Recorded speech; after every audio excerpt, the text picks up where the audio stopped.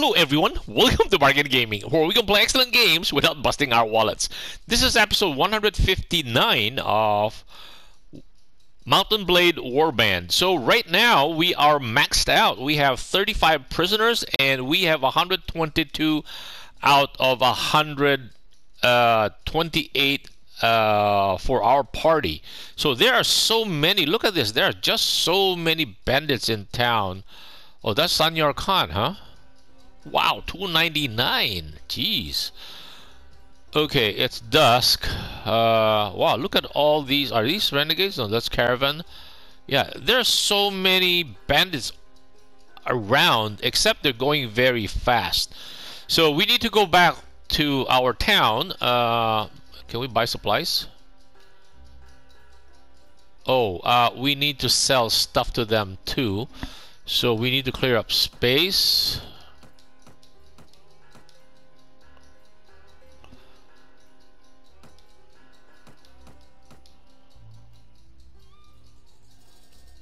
Heavy flange mace.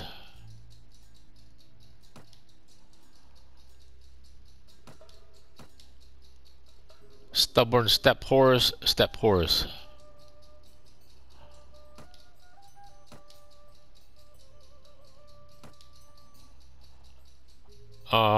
We want to get that.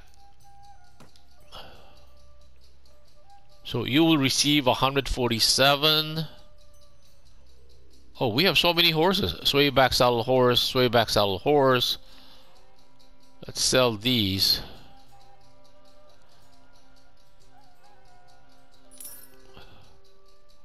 Recruit villagers. Yes. Oh, now we're maxed out. Okay. Okay. So that was a good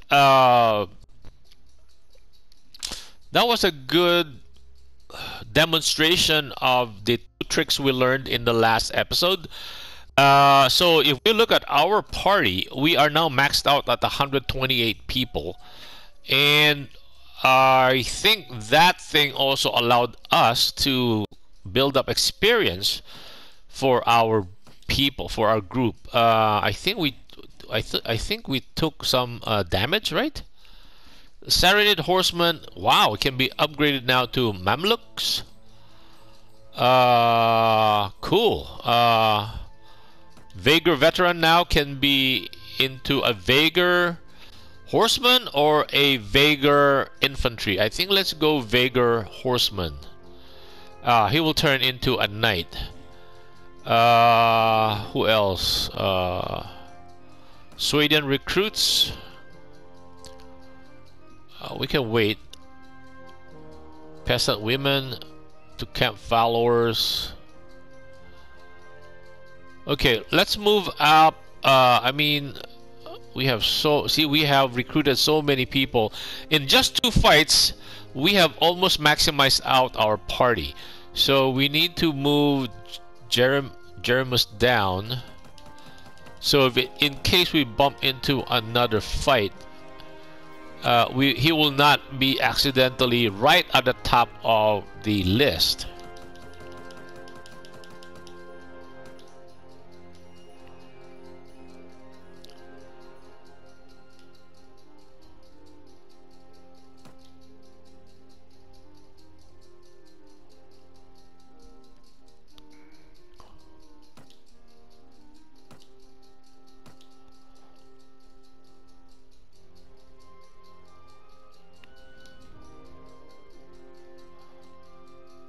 Okay, now we can move on to Nara.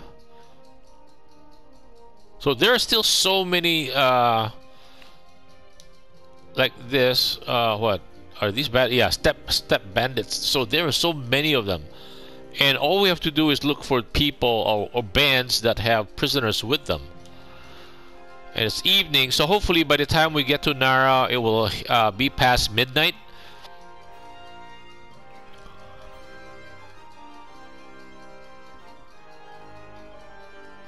Okay, it's midnight. Some soldiers are ready to upgrade. We picked up a total of so many experience points.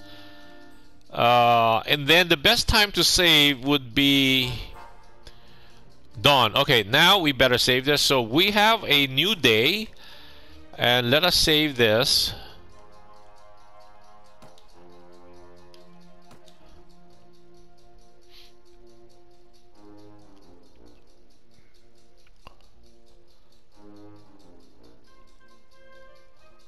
And save another spot, because like I said, I usually have, yeah, so it's day 644 now in game time. This is what I've been doing, and since I discovered that earlier, it was very hard, you know, just recruiting, going from village to village, buying the stuff that they have, you know. We're helping the villages, but it is very slow.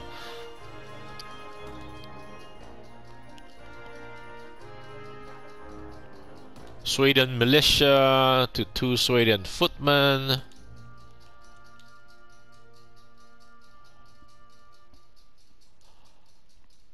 Sweden recruits to 3 Sweden militias. So at the same time, because we have our trainers, 13 to camp followers. I think they become sword sisters or something, and these camp followers right now. So right now they're carrying crossbows, so they become they can actually help defend our castle. So these are Vagar footmen. We'll turn them into skirmishers.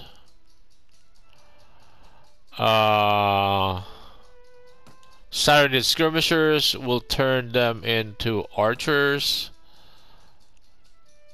Anyway, so we saved it at dawn, and hopefully, see, look at these guys, deserters. They have, oh, they have 7 manhunters. I would love to go after them. Their speed is 4.7. The problem is we just don't have room for prisoners. Let's say if we run after them. Let's see where they go. Okay, so no pronouncements have been made yet.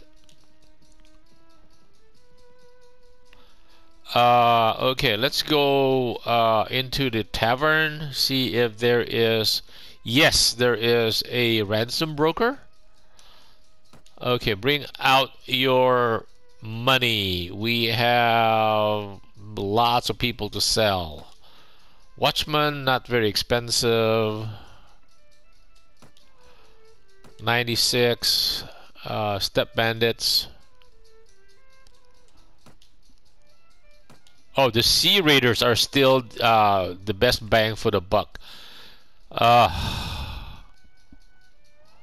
Saranid recruits can become Saranid footmen. Who else? We didn't go down the whole list, right? Oh, into watchmen.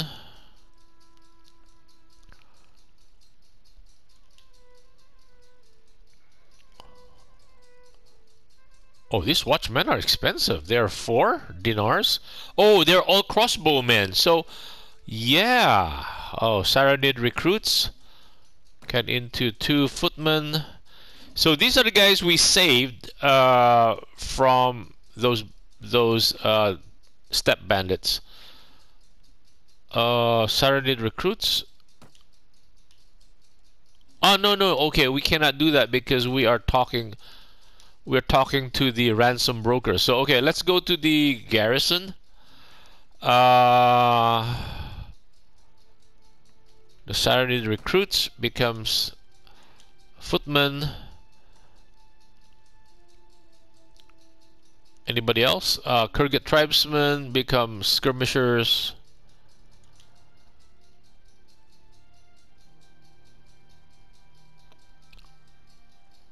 Okay, let's give all. See, this is, and I am hoping that when we get out there, that bunch of deserters that we saw are still around, and I'd like to run after them, catch them, and recruit from their ranks of prisoners. So I'll be continuing to do these. I think these will graduate to men at arms. So no, we don't. Right now we don't need to do that. Caravan guards. Caravan guards upgrade to okay, or mercenary. No, let's just give them to the caravan master. Yeah, let's give it to the palace watchman. See, they're now all crossbow men, so it's actually that's why I said we have a mishmash of all kinds of but in the end I think they footmen Swadian give all skirmishers huntress. This is from the peasant woman, I think. Yeah.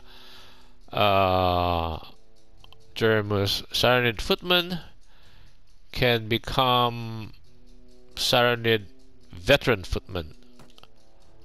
No. The Saranid horsemen can become Mamluks. It can become knights, slaver chiefs. So we're pretty lean at this point in time. Oh, let us get the bandits, because there is that guy who is their very accommodating ransom broker. We'll take all. So that's why I look at our composition here. It's a whole mismatch of all kinds of troops from all over. I think for castle protection, I believe it's based on gross numbers. When they do an automatic calculate, it's based on how much. It's not the quality of the troops. I think that's only when we are involved. It's like when in any normal battle and we lose or our avatar dies, then the computer just do an automatic calculation, and it is terrible. The Mamelukes die as easily as the recruits. So I think in a castle battle, it's the same situation. So okay, let us. So that is, I think, maybe another lesson. That's an assumption. I have not been able to confirm it because, but the auto calc that happens in castle sieges where we are not around should behave in the same manner as in auto calculation when in a siege, or when we lose, or when we die in battle, or in a battle. Yeah, and then okay, so right now we are pretty slim, so we don't have any Sweden knights. We just have the men at arms. I want these guys to become Mamluks, so that hopefully we can catch more prisoners. So okay, and then maybe let's go to the marketplace, because do we have some junk to sell? No.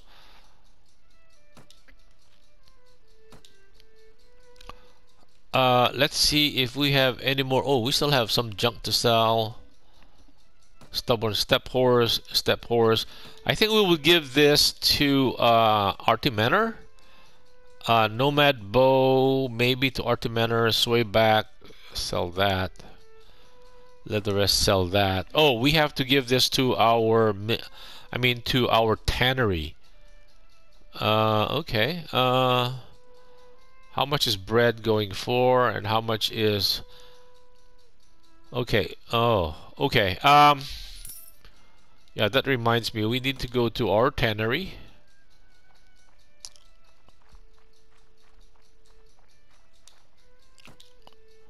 Oh, he still has one hide.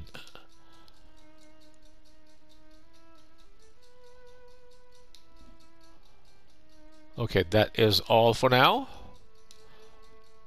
Let's leave the castle, and we can check. I think we are almost at wow, we're at 625 now.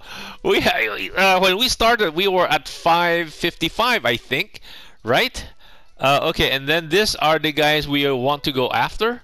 Right, they have 7 manhunters and 1 farmer. And hold on. Okay, I am excited. Oh, and I think we still haven't heard the factions announce anything, right?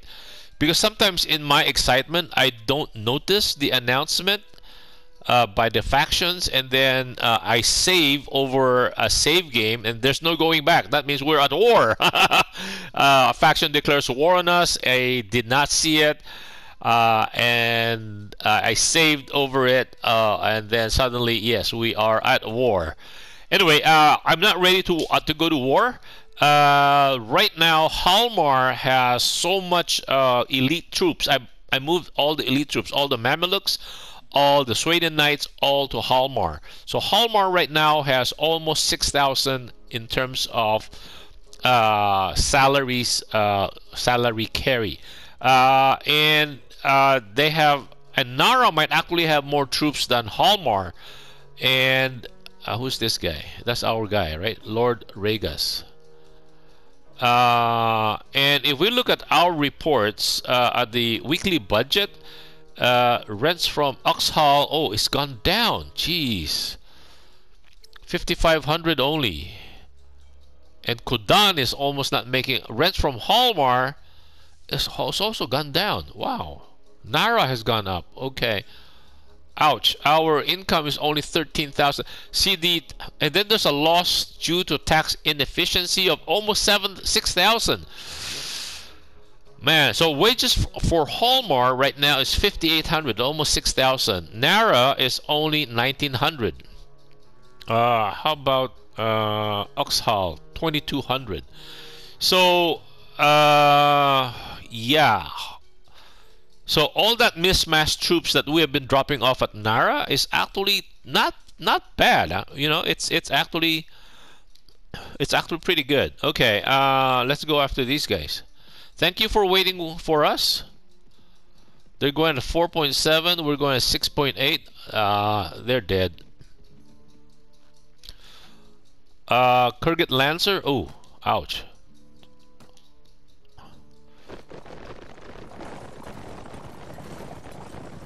Reserves, follow me.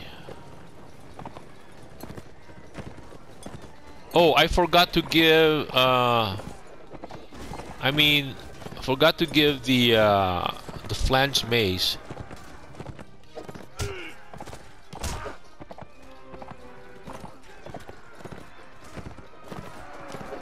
Whoa, that was a whiff.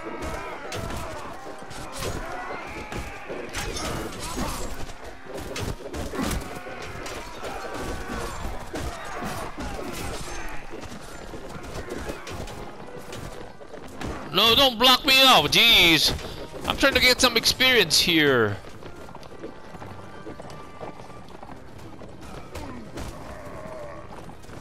Man, this sword is so slow.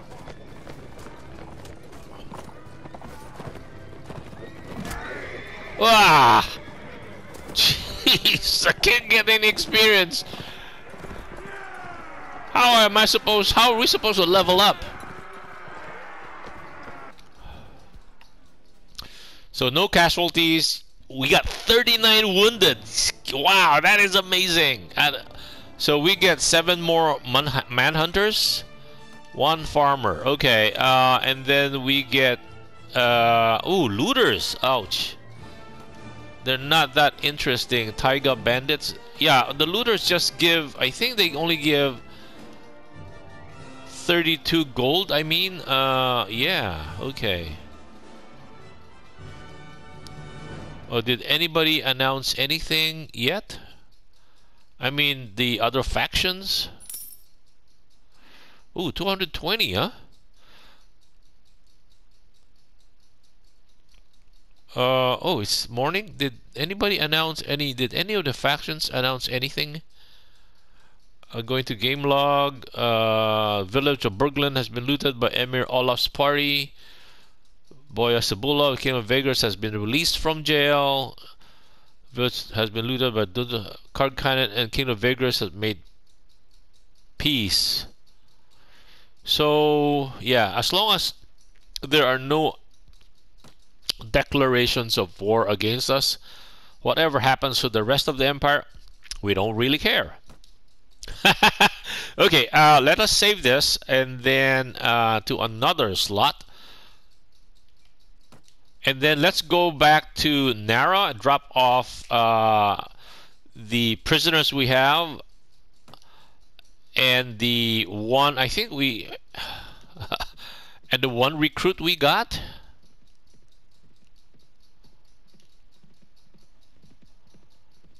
And then we can go back into the field. Let's go to the garrison. Yeah, let's drop off the farmer we got.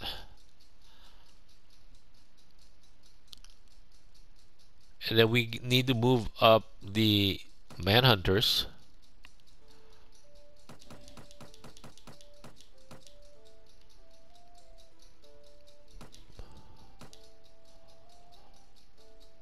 Crushers.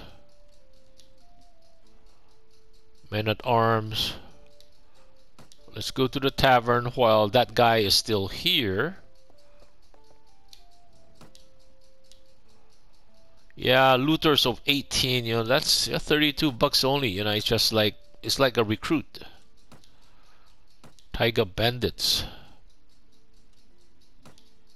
Ooh, Kurgit Lancers, these are at 161. I think they're just one level below Knights. Wow. Huh. So, okay. Oh, then we go to the marketplace. Yes, we have a bunch of junk to sell off. Let's see. You know, they rarely offer anything really good. Armor. Oh, we bought one. Yeah, I still have to give out this armor. Okay. Hold on. I thought we got a bunch of junk.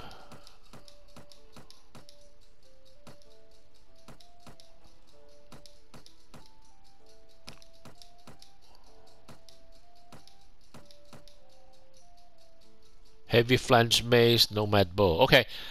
Yeah, okay. So let's get out of here. So we didn't add, we just added one person to this. 626 now. Okay. Yeah, I think let us check what is Lesalit wearing?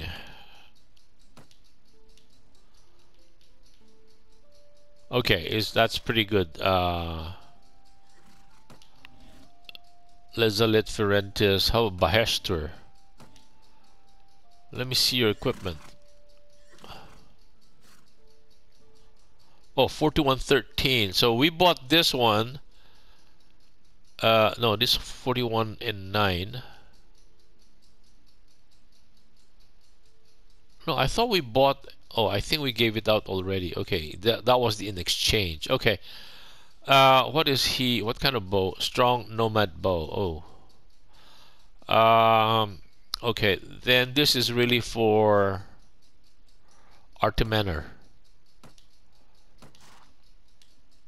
Oh, we gave him a bow. Okay, we gave him this already. Okay. I forgot. Okay, oh, no, I mean, we have a flange mace. It's better than his current short sword.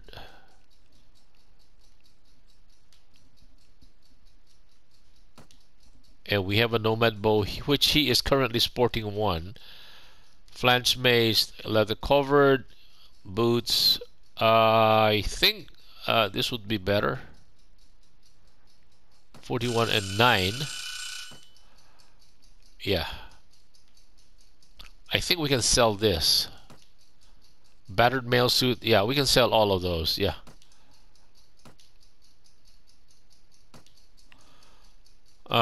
And what kind of horse does he have? Lame desert horse. Oh, it's a desert horse. It's just apparently it's been hurt by in the fight. Don't we have a courser or something?